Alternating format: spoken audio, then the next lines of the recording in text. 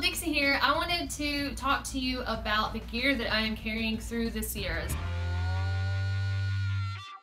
My tent is a Z-Pax Duplex. I'm still using the same ones I started with. So clothing for this section, during the day I hike in the same thing I hiked in the desert, which is this Columbia shirt. It's like a PFG fishing shirt, you know, it's ventilated, you can roll the sleeves down and, you know, cover yourself from the sun, which is still important in the Sierras, especially with the reflection of the snow. And then I'm hiking in the same Patagonia shorts, barely baggies. At night, I'm sleeping in the same clothes, which this is the Arc'teryx long sleeve shirt. Really like this because it's kind of like fuzzy on the inside, and it's very warm. You can flip the neck up if you want and zip it up, you know, the little collar there.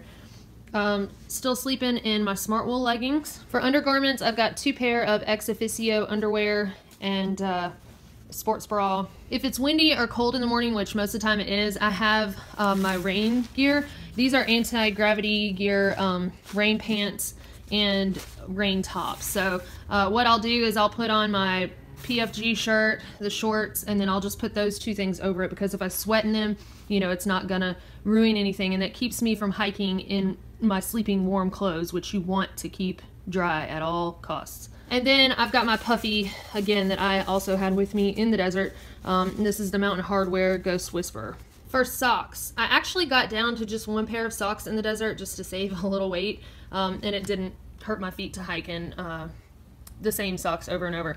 But for the Sierras, I've actually gone with a higher ankle. I was hiking in the lower ankle in the desert, but for the Sierras I went with the higher ankle because the snow is actually like chafing my ankle where it collects on the ankle socks. So this up higher, you know, it'll fall down and protect my ankle more.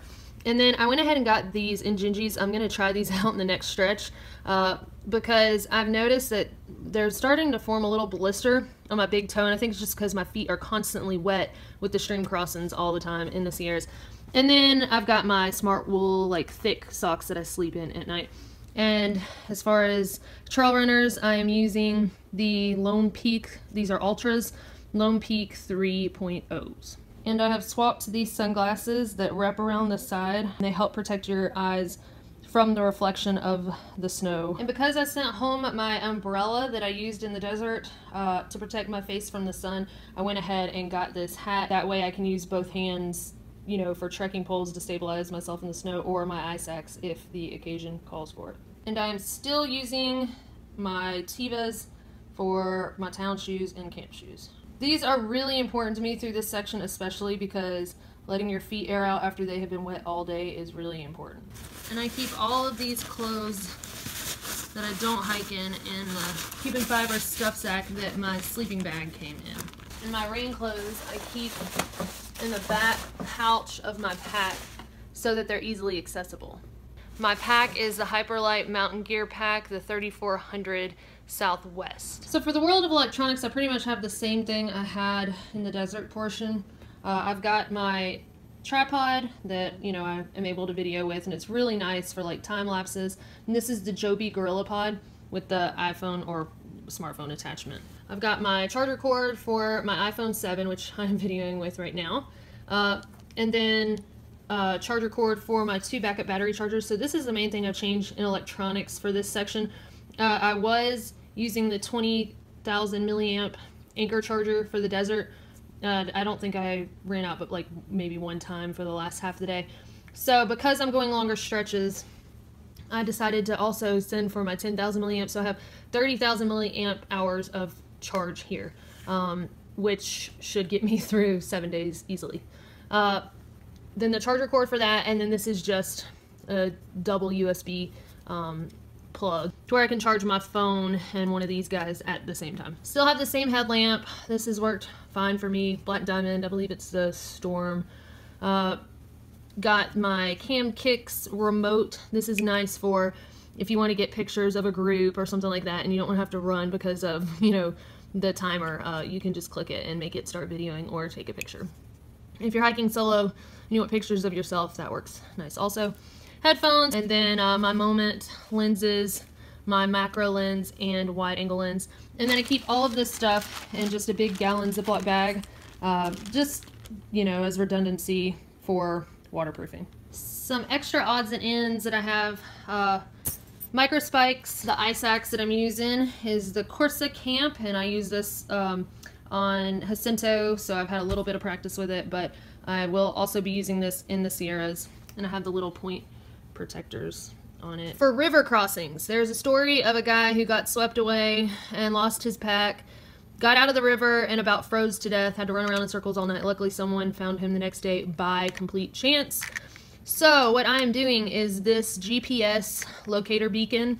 I am attaching it to my shirt through the buttonhole with this carabiner, so that if I get swept away and I lose my pack, I can still be located. And if I'm alone or whatever, you know, and I climb out of the creek. So I have to be conscious, but at least if I'm able to get out of the creek and I'm away from my pack, somebody can still find me. So not a bad idea to attach this to yourself and not just have it on your pack.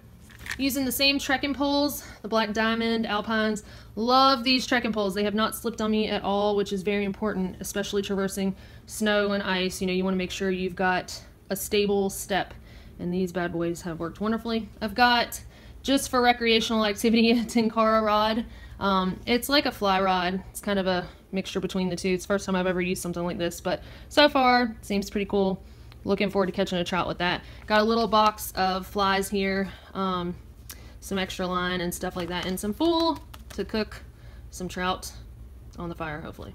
And in the world of toiletries, I have high altitude sunscreen. I'm also actually carrying lotion. I need to get some more of that, but because my skin is getting tender even though I'm using this, so it's nice to be able to put lotion on at night. Baby powder for my hair. I just don't like it to be all oily. That's just the way that I am, and this actually really helps a lot. Nail clippers and tweezers. Bobby pins to keep my hair out of my face, a little wispies, you know, in case it's really windy. The hat helps now too, but a razor to shave my legs and armpits in town. My hairbrush and a little mirror. Hand sanitizer, you can tell it looks grody, it's been used. Hang that on my pack for easy access after using the bathroom, or touching anything that a bunch of other hikers have touched in case they didn't use it when they went to the bathroom. My short toothbrush and travel toothpaste, and then toilet paper and baby wipes. For the realm of foodware, the MSR Pocket Rocket stove, Bic lighter, my aluminum grease pot that I have fashioned a pot cozy for, my titanium spoon, no limits, and my Sea to Summit collapsible cup because I just have to have coffee every morning while I eat my oatmeal. That's just the way I am. And I keep all of my food for this section. It's required to have a bear canister. So this is the Barricade Weekender by Wild Ideas, you can see there, and it's really nice. It's carbon fiber, and a lot of people are carrying the BV500, which is plastic. It's a lot cheaper. It is heavier though. But this one I've heard from Perk, who had both. This one's easier to, you know, get your food in and out of because it doesn't have that lip like a lot of the other ones do. So I am now using my hanky that I earned from Casa de Luna. You have to dance to earn it. So this is the official PCT class of 2017 bandana. And my sleeping bag is the Z-Packs, and I've swapped to the 10-degree bag instead of the 20-degree because I was actually pretty cold in the 20-degree even when it was, you know, up in the higher 20s. And there is a neck knife from MT Knives, my buddy Patrick. And for water filtration, I am now down to using 2 smart water bottles, so my capacity is 2 liters of water, and I am using the Sawyer Squeeze that I just drink directly from. And I actually replaced the white cap that comes on the end of this, the pop cap, and put a Squirt smart water lid on it. That way I can hook it to one of these bottles when I'm in town and back flush my filter with that, so I don't need the syringe that comes with the Sawyer to back flush. And also the cap that comes on the white pop lid on the Sawyer, like the cover, it comes off. It doesn't stay attached like this one, so it's easy to lose it. And then you've got your mouthpiece flopping everywhere and getting dirty, so this, you know, helps protect it when you throw your pack down. So I really like this, and it threads on there just perfectly, like it was made for it. And same thing with this onto the smart water. So I just put my dirty water in here and drink directly through it, and I don't have to take the time to stop and squeeze and filter and all that mess like a lot of other people do. It's very convenient just to scoop and go. I also have a composition notebook. I've been writing in these since I was 14 years old, so that's why I carry such a big notebook. I mean, it weighs a ridiculous amount. I really should just carry a small one, but I didn't want my journals for the long distance trails to be different than all the other ones I've written in. For first aid and repair kit, it's pretty bare bones. I've got some allergy medication. This used to be way more organized, but some aspirin, some Advil or ibuprofen, and some diarrhea pills, because diarrhea on the trail is no fun. I always make sure I have some of those. Some floss to use as floss and to sew things or you know, repair things. And then I've got some duct tape with wrapped up on itself and a needle to use to sew with, and then some safety pins and one kind of larger band-aid, and that is it.